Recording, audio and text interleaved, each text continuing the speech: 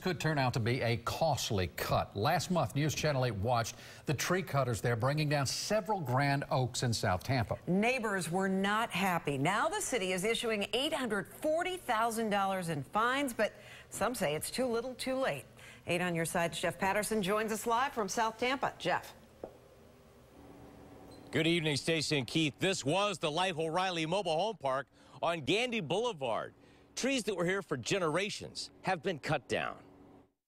We see it all the time where trees that are presumably healthy trees, they fall and they kill people. In August, certified arborist Jonathan Lee ruled the oaks here were diseased. Under a new state law, if a certified arborist like Lee declares trees are diseased, they can be cut down in residential areas. It seems pretty evident to me that that is not a diseased tree that's ready to die. Neil Sevier lives nearby and, like many, was outraged when he saw a tree company hacking down the grand oaks here. Look at the biggest tree in the whole area appears to me to be perfectly healthy. And this property is zoned as commercial, and because of that, the city fined the property owner and the tree company a total of $840,000 for cutting down the oaks.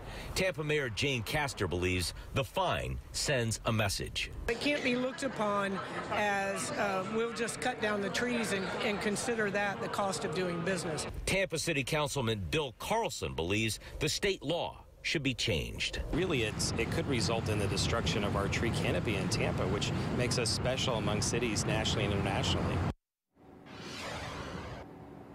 An attorney for the property owner here believes that the state law preempts and prevents the city from issuing or requiring a permit. And so he says that's because people have lived here for 40 years. Obviously, it looks like this is going to court.